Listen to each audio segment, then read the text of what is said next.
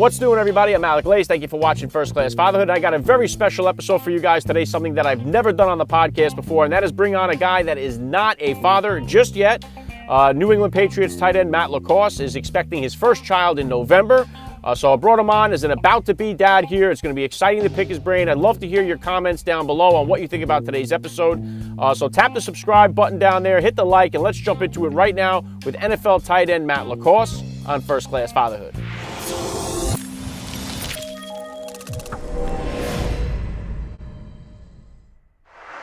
Joining me now, about-to-be father, Matt LaCosse. Welcome to First Class Fatherhood. Hey, Alec. Thank you. I appreciate it, man. Yeah, hey, listen, this is a pleasure for me, something different for the show here, for the listeners. Let's just get it started like this here. Hit the listeners with a little bit about your background and what you do.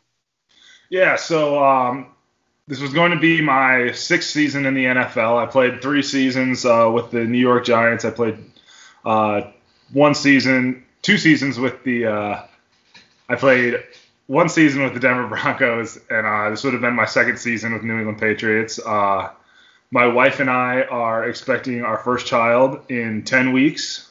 So for my family safety, I decided to opt out of the season, especially with it being our first child and everything going on. Definitely putting family first. One of the toughest decisions I've ever made in my life. Not an easy one. A lot of phone calls, a lot of late nights trying to figure things out. But we're very excited for our first child and very excited to be back to football as well. But very, very excited for this first child. Yeah, that's awesome to hear, Matt. And I know it's been a tough year for everybody all around. We're all in a kind of untreaded waters here. We're all in new territory when it comes to this whole thing with the coronavirus. It's affected everybody's life, no matter what industry you're in. So I can only imagine going through this while your wife is expecting. Now, did you do a gender reveal, or are you guys waiting to the end to find out the gender? Yeah, so we're a little old school. We're actually waiting until the end, which has its pluses and minuses. When you have the baby shower, a lot of like grays and yellows and gender neutral clothes and everything, and still trying to figure out what to paint the nursery and all that fun stuff. But I'm really excited just because I feel like it just builds up if you wait to find out the gender, and like it's just a bigger like emotional high once the baby gets here. Yeah, we did that with, like I said, we have 4 kids. We did it with one of ours. We did our third child. We waited until the end. So we experienced it with the gender reveal and with, waiting to find out. And I loved waiting to find out. It was awesome to be in the delivery room and get that surprise. You get very few surprises like that in your life. So it's definitely something that's worth waiting for. Exactly. Get the heart pumping a little bit. You get to see what's going on. Yeah, we're very excited. What would you say are the well, let me ask you this then. What would you say are like your right now at this moment, 10 weeks out? What are kind of your fears and concerns heading into being a father for the first time? Well, I think everyone's fear, and I'm sure you had this before kids, is like you just want a healthy baby at this point. I know everyone says it, like I don't care about the gender, like I just want it to be healthy, and like it's extremely cliche, but it's 100% true. So that's obviously my number one concern, and I'd say my other concern is like just like the day-to-day. Like I changed my first diaper in my life about 2 weeks ago. So I'm very new to this. My wife is a pro, thank God. But it's me just trying to figure out what to do and try to get it on like a schedule and try to make this work and learn as much as I can. I've been watching a bunch of YouTube videos to try to figure out what to do. So I say I'm nervous for that side of things, but I'm hoping that I can learn enough in these next 10 weeks to not be nervous anymore. Yeah, I think Mike Tyson said it best. He said everybody has a plan until they get punched in the face, and then it all goes out the window. So it's one of those experience things. What's the relationship like with your father and your parents, and what kind of advice have they given you, if any, about becoming a dad yourself? Yeah, so my parents are the best. They live pretty close to us right now, so they're excited, just as excited as we are. But yeah, my relationship with my father is we're the best of friends. Like we're pretty similar people. We pretty much talk every day. I'm actually going out to go hang out with them tomorrow. So they did a great job raising. I have an older sister, me and my older sister. And I think the best thing they taught us is you get what you earn in this world. So nothing is ever handed to you. Don't look for the easy pass or easy way out. And yeah, I think that's one of the best things that I'd like to instill in my children as well, is just that work ethic, and there's a certain humility to it as well. And I think both my parents did a great job. And of course they just they loved us to death, and we had a great family time, and sports were a big part of our life, and we just had a ton of fun, and it was a great home to grow up in. That's awesome, Matt. And it's great that you plan on sharing those same values. And what was it like for you guys to see that first ultrasound? I know they're a lot better now than when I was doing it. I mean, my youngest is 6, so it's been about 7 years since I was looking at ultrasounds. What was the experience like for you first time seeing the ultrasound, listening to the heartbeat, and that whole bit? It was like, I'm not gonna lie to you, like it was heart pounding, because we thought we might have had a little issue there for a second, without getting too in depth with everything. And then when we got to ultrasound, the technician had a pretty hard time finding the baby.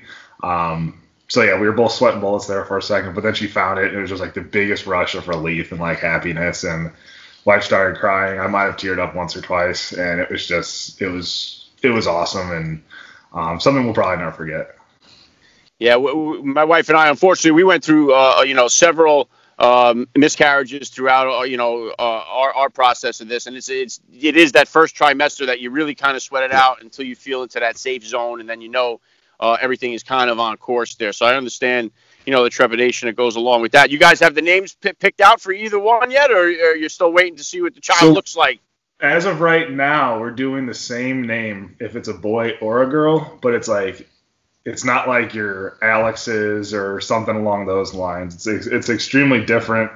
It's more, people would say it's more of a boy's name, but we're obviously keeping that a secret, as well as we don't know the gender either, but we're keeping the name a secret. So if it's a girl, I think it's gonna shock some people.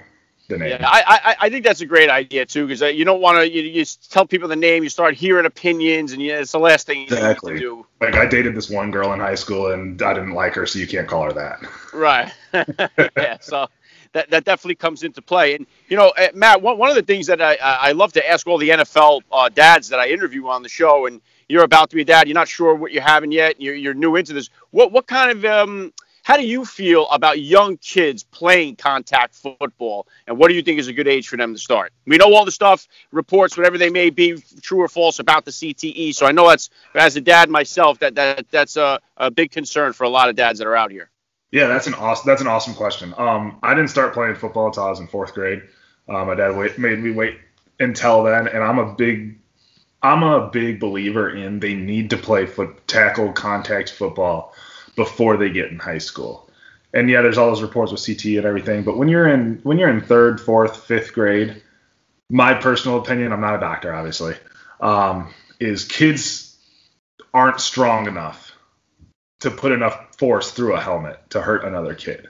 And I think it's extremely important for kids to learn how to tackle, learn how to hit before they get to high school, where kids are strong enough to hurt another kid, if that makes sense.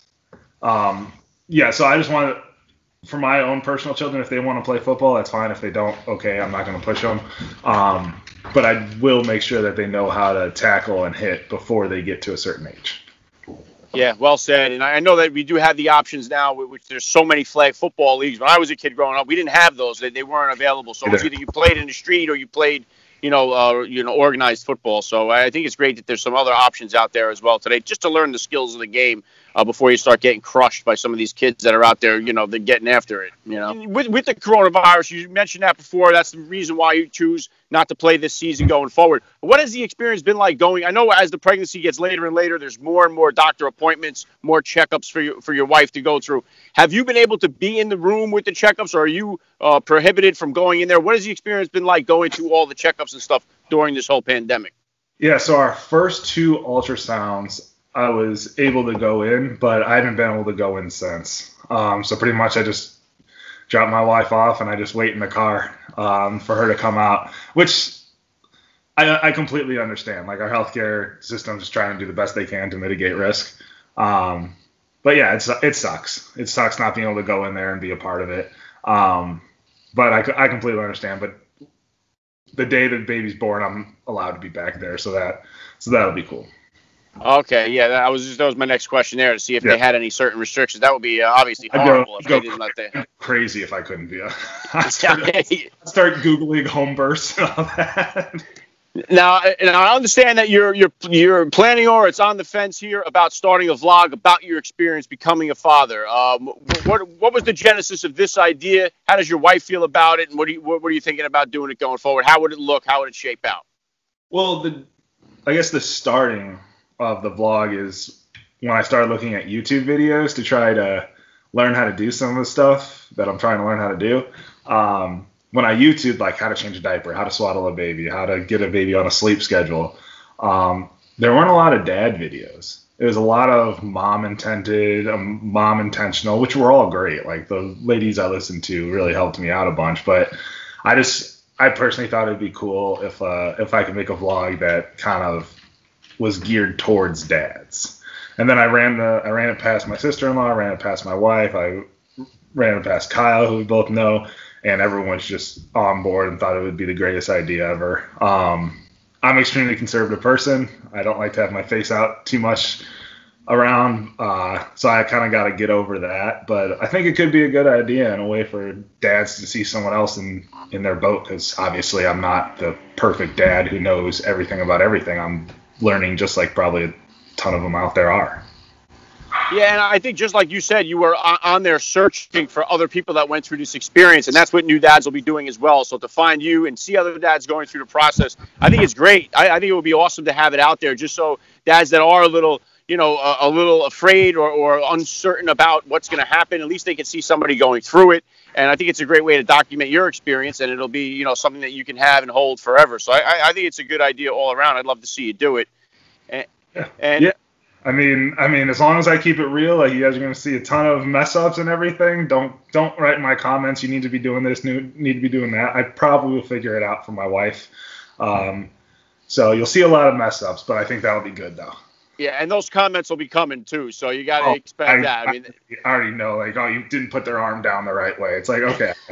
Yeah, social media will throw the hammer at you for sure. But I'll tell you what, Matt, I mean, it's kind of like, for me, I talk about this on the show, like the whole coronavirus quarantine has been really a blessing in disguise for so many families, mine included, where now the six of us in my family, we get a chance to spend so much more time together, and that's awesome for me. And I know for you now, I mean, if this had worked out where it was a regular football season, it'd be very challenging for you to go through a football season and becoming a dad. I mean, I've had a couple of guys that have been in the NFL that have had to have their baby and then go to a football game the next day. And it's very difficult, to manage all that. And it just so happens that there's a great excuse for you not to have to worry about juggling both, and it's a legitimate reason to not do it out of the concern for your family. So I think it kind of shapes out good for you, and the fact that you'll be able to be there and spend as much time as you should spend with your wife and your new child. Yeah, that was kind of the number two reason. Number one was obviously I didn't want to put my wife or my child in harm, because we talked to doctors and they said women late in pregnancy and newborns are at higher risk for coronavirus, which makes sense. But yeah, number two is I'd have to juggle my time even more than I would if it was a regular season. I wouldn't get that first 2 months. I really wouldn't get to spend that much time with my child and with my wife, who also needs help and needs to sleep and everything along those lines. So it is a blessing because now I get to be fully in. Baby's due November 8th. This will be my first time home for Thanksgiving in 10 years. So our whole family will be able to get together and everything. So yeah, it's a blessing in disguise. Awesome. Yeah. Are you doing any type? Do you have any certain routine to keep yourself in shape? Do you have any type of, I don't know what the protocol would be for you. Like, are you doing like your off-season workouts? Are you trying to maintain your health and your conditioning for the seasons to come following this? Of course. So yeah, on another coronavirus topic is we weren't allowed to this off-season. We weren't allowed to go into the facility at all. So I built a gym in my garage. So that's what I'm kind of getting into and just keeping in shape the best I can. Workouts will probably ramp up a little harder in December, but just trying to stay in good condition, good shape, and then put on some good muscle and get ready for next season. Honestly, I think I'm hungry and more motivated than ever to get out there and play next season. It's tough to sit back and watch, but doing it for the right reason. Yeah, absolutely. So, last thing I'll hit you with here, Matt. I mean, I always ask the dads that come on what kind of advice they have for other dads out there. You're just about to be one. So I would ask you, what kind of advice do you have for the guy out there that just seen the yes on the pregnancy stick and just found out that his wife or his partner is pregnant? What kind of advice would you give that guy up to this point that you're at right now? I'd say just be excited and be happy by it. Obviously, take a deep breath because it's a lot. You learn a lot, and especially your wife will learn a lot. But be excited, be happy, be super supportive towards your wife because she is going through an extreme change, and it's a lot. And I think the more you can be there for her and help her out in any way possible, and not so much think about yourself in these next 9 months and beyond, and just really concentrate on being the best partner because they go through a crap ton of stuff, and it's tough. Yeah, well said. I love the message. This has really been an honor for me, Matt. I love to see the smile on your face. I know you're excited about being a dad. I can tell you're going to be a first-class father all the way. So, Matt LaCosse, thank you so much for giving me a few minutes of your time here on First Class Fatherhood. Awesome. Thank you. Really appreciate it. Good luck to everybody out there.